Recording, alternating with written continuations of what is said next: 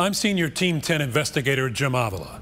In my first investigation, we exposed the dangers of candy-like marijuana to young children. Now I'm following up on marijuana that is not like what it used to be.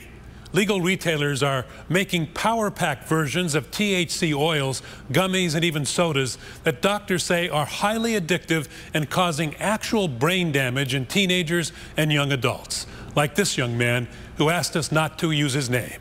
I stay anywhere I want to, and some nights I even don't sleep. This is life as it has become for this young man, now in his early 20s, after an adolescence clouded by what his parents say was potent marijuana smoke and vape fumes, a dangerous combination nationally known medical experts are calling industrial-strength marijuana. At one point, it was daytime, nighttime, non-stop. And I'll never forget the day, it was sort of a mid-December.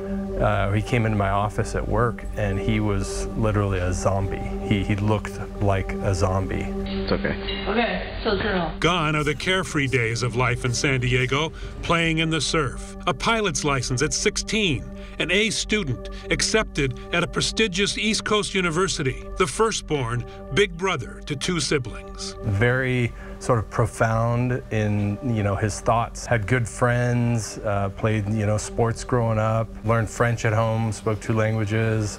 So just a very bright kid. He was just a perfect child. He was happy. The change came quickly, they say. Vaping THC oils that marijuana researchers say are many times stronger than the street corner weed of past generations. Teenagers' brains are not fully developed. The average human brain isn't fully developed or mature till your mid to late 20s. And that is why we see teenagers who use marijuana go on to have higher incidences of mental health disorders. There's a higher likelihood that you could develop schizophrenia, bipolar, or other mood disorders. Chris and Patricia say marijuana is to blame for their boy's psychosis. To see him literally turn into a zombie, more or less, unable to look you in the eye, unable to speak clearly, no emotion, no light in his eyes, that really got our attention. More or less out in the street, naked sometimes, breaking windshields, just crazy stuff, having to call the police many times. Dr. Ronit Lev is an emergency room physician at Scripps Mercy Hospital in San Diego, and she sees marijuana psychosis patients come to the ER daily. Teens and young adults whose parents just didn't know that marijuana in today's strengths should be considered hard drugs. And that was the saddest thing.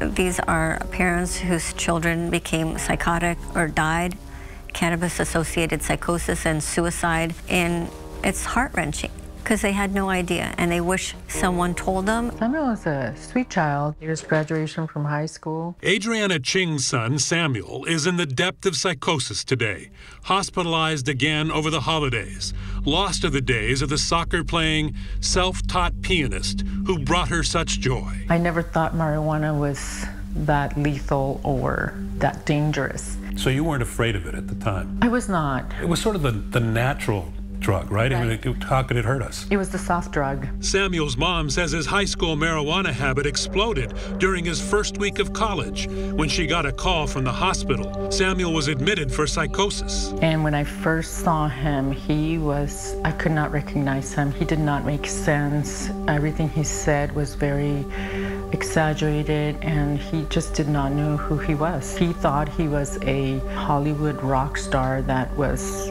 being held hostage. So it was painful for you? It was very painful. It was probably one of the scariest times in my life. They're making it into oils that can be really concentrated. University of California, San Diego pharmacy professor Nathan Painter has studied today's commercial marijuana. It's not just the plant that people smoke anymore. I mean, even the marijuana that you would smoke is 10 to 20 times stronger than what it was back in the 70s. And some of the oils are 50 to 100 times as potent. 50 times stronger. That seems like something you'd have to be very careful with. It certainly lead to some pretty dramatic consequences. We're seeing parents who describe their teenage children as totally different. Totally different. They've become different people. They've lost their children. Marijuana does. It changes your brain. Had we known that this wasn't just regular weed anymore, I would have had a sign in the house like no weed here, it would have been clear. Their son is in treatment, but his parents are not optimistic and are here to speak out not just for him, but for the long line of parents with no idea that today's legal cannabis is so powerful. He may never become who he was and who he wants to be. Like, no one wants to get back to the way he was more than our son. We have sort of already lost our son, and he's alive. It was the last time he got some sleep. Actually, earlier today, in jail, in Mexico. Promising lives diminished, taken by the new generation of marijuana that doctors say is not just a weed anymore. Doctors studying the effects of marijuana on the brain say the legal highs found at local dispensaries need regulation, not the anything goes, no limits on the industrial strength weed being sold today. And they advise teenagers to avoid it altogether. With photographer Ray Higgins, I'm Jim Avila, Team 10.